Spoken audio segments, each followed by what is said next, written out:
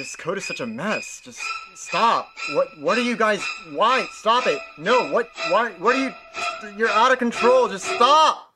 Today we're going to talk about marker nodons because the game does a great job of not showing them in the main tutorials at all. And if you read the documentation on them, it's basically useless. And that's a shame because they really help you save a lot of nodons and make your code a lot less spaghetti. Marker nodons have a lot of uses for music, animation, power-up systems, and for health bars, just to name a few. So today I'm going to be talking about how marker nodons work and how to use them effectively in your levels. When it comes to marker nodons, the first thing you have to understand is that they do not behave anything like the other nodons in the game. Markers behave like an output type, but they don't really connect to any objects in the world, so it's a little bit less clear as to how to actually use them without experimenting thoroughly. There are three main marker types: a continuous display marker, a 1D marker, and a 2D marker. A continuous marker display nodon just always has this light blue square in it. A 1D marker nodon has this little blue square in it that moves around depending on what value you pass into it. And a 2D marker nodon has this little blue circle that moves around to different coordinates depending on what values are passed in the X and the Y. So you might wonder, how do you use them? By themselves, they're pretty useless because you're just moving a little blue picture around the map. This is where a bullseye nodon comes in. A bullseye nodon's job is to measure how much blue is inside of it. So if the bullseye is over here without a blue marker, it will pass a 0. But if I move the bullseye over here, you notice that the number value that it's passing becomes larger as there's more blue in the circle and less as there's less blue in the circle.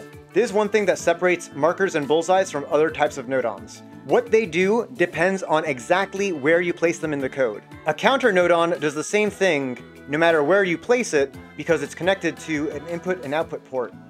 However, a bullseye nodon's function changes dramatically on how you place it relative to a marker. A 2D marker nodon also counts as a detector, as this light blue circle will also trigger a bullseye, but will also have its own output if this blue circle gets covered by another marker nodon. Here, the entire 2D marker outputs a 1. You get a similar effect if you cover it with any sort of marker as well. This has a huge number of use cases that I'll get to later, but first let's focus on the different options that these nodons have.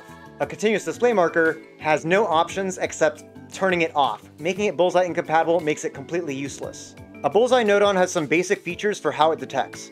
First, you can change a bullseye between detecting a small circular area inside of it versus a full rectangle, the entire size of the nodon itself. You also have some basic digital and analog options. In analog mode, a bullseye will give you more signal depending on how much of it is covered by marker. In digital mode, the bullseye will give you no signal if it's below a certain area coverage, and it will give you a signal of 1 when it's above that threshold. So here, we have either no signal or a signal of 1, respectively. In my code, I'll almost always set bullseyes to rectangular, digital, and having a very low threshold value. That way, the bullseye just tells me 0 or 1, is there a marker on top of it? 1D marker nodons take in a single value and then give you a different type of moving shape that depends on its settings. 1D marker with move will have this small blue square moving on a range between 0 and 1. Line is the same thing but thinner. Extend will fill the bar at least that much. Rotate will spin the shape at an angle, and a pie chart is self-explanatory. Opacity makes the marker turn more or less blue, and flash will alternate how blue it gets up to a maximum value dictated by what you're putting in. However, the developers really dropped the ball on this one because as long as the marker has any opacity whatsoever, it'll give you the exact same amount of signal to a bullseye nodon. Since there's not really a way to check for different opacities, the opacity and flash filters don't really do anything. Lastly, the 2D marker nodon has a feature for size, which determines how big the circle is, as well as similar digital and analog functions for how much of a value it outputs when something covers it. Since it's not obvious how to use them, first I'll give you some examples. Marker nodons are best when you want one number to control multiple different events or be a trigger for many different potential things happening depending on its value. Let's start with a very, very simple example. Let's say that I have yellow person over here, and I want this apple to be a power-up for him. So when he collects the apple, now he turns pink. The easiest way to do this is to increment this counter whenever an apple is collected / broken. So when this counter is equal to 0, then make the person yellow. And when this counter has 1 collected apple, then make the person pink. This is simple enough, but what if I want to go from a pale yellow starting character to a super pink, up to Kaioken red, Ultra Instinct blue, and Super Saiyan God green? So that's pretty simple, right? You just add more statements. If the counter is 0, make it yellow. If 1, make it pink. If 2, go red, etc. But you're seeing that this code becomes messier and more spaghetti-like every time we go on. There's a much easier way to keep everything structured with a marker nodon because all these different states are controlled by just one number, the number of apples that we have collected. What I can do is have the counter for how many apples have been collected and map that 0 to 4 to 0 to 1 for the marker nodon. And whenever an apple is collected, that blue marker moves. And when that blue marker moves, then it activates a different texture. It tells you which state that you want to activate. By using the marker and bullseyes, we can easily get the player to the right power-up state or the right state in the level, depending on what the value is of that counter.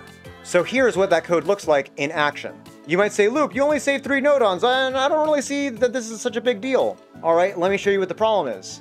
As our person is of Saiyan descent, I don't want him to be yellow all the time, that costs a lot of energy. So I want him to be able to press the button to go super yellow. So instead of Mario throwing fireballs or a launcher when he gets powered up, now he just turns yellow. And when our person grabs this apple power-up, now he becomes more powerful, and instead of going super yellow, he becomes ultra pink. In practice, this would be throwing a punch or fireballs, but you know, turning ultra pink is cool too. So how do we do this? Well, count number of apples. If we have 0 apples, and we press the A button, then turn yellow. And if we have 1 apple, and we press the A button, now it goes pink. But again, let's scale up the power-up system. Here I can go super yellow, ultra pink, Kaioken red, Ultra Instinct blue, and Super Saiyan God green. And now you see that this is getting very messy and very expensive very quickly. This is when our friend 2D Marker-san comes to save the day. For this logic, I have an outcome that depends on 2 variables. The variable of how many apples have been collected and whether or not I'm pressing the A button. So first, I'm going to map the values of both variables so they're in the 0 to 1 range. Now the Y position is controlled by a number of apples, so whenever you collect an apple, the marker is moved to a different Y position, a different rung of the power scale, and then when you press the A button, you are put to activate the relevant texture, which again could be a fireball or a launcher or whatever. This way, you have the exact same game logic. The difference is that now it's much more tidy. It's also much cheaper because this costs 23 nodons and this will cost 15 nodons. But let's change to an experience-based system. Let's say I can currently turn super yellow and my first apple allows me to unlock ultra pink. But now, after I consume a couple more apples, I don't quite have enough experience yet. But when I have my last, now I have an epiphany, so I can go Super Saiyan God green. If you try to do this with comparison statements, you'll quickly find yourself with a mess of different inequalities, ifs, ands, and nots. But this is no problem for 2D Marker Nodon, because you just change the size of the bullseye, so that whenever I've collected 1 to 3 apples, now I can go ultra pink, because the region of the bullseye covers that range.